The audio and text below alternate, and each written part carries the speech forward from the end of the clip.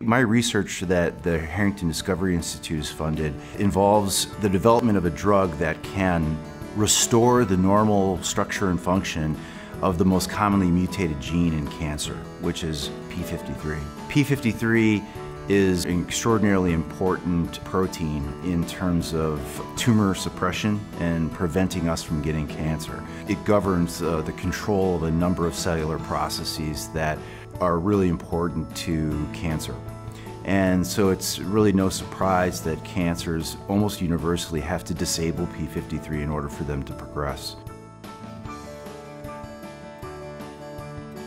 And so for almost as long as p53 has been known, which is over 30 years now, people have been looking for a drug that can restore the normal function of p53 in tumors. In 2012, I collaborated with Arnold Levine as well as a systems biologist named Alexei Vasquez and a molecular biologist named Xin Yu at the Rutgers Cancer Institute in Jersey.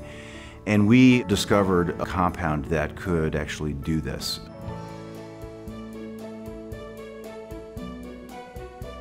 The compound that you've discovered is really not the drug that you can put into humans for various reasons. You have to create a new compound, and if you're a cancer biologist like me, I have no idea how to do that. So you need help. You need guidance from people who are chemists. You also need a lot of guidance about, just the entire drug development process. So we needed the Harrington Discovery Institute and the Innovation Support Center to help us with that.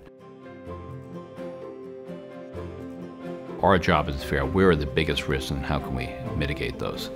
And so it's been wonderful working with Darren because he's a person who comes in with just passionate about helping his patients, knows most of his day in surgery, and knows that patients aren't cured by surgery in many cases for colon cancer. So he's asking the question, why can't we find drugs that are specific to this particular target? It's more than just us helping Dr. Carpizo, actually. It's also his willingness to be helped.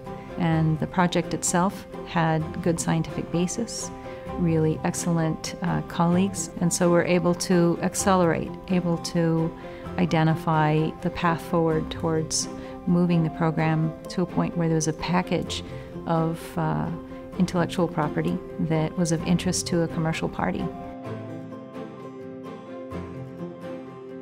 The Harrington Discovery Institute has allowed me to pursue the research of developing one of the first drugs that can reactivate mutant p53, and that potentially can impact thousands of patients.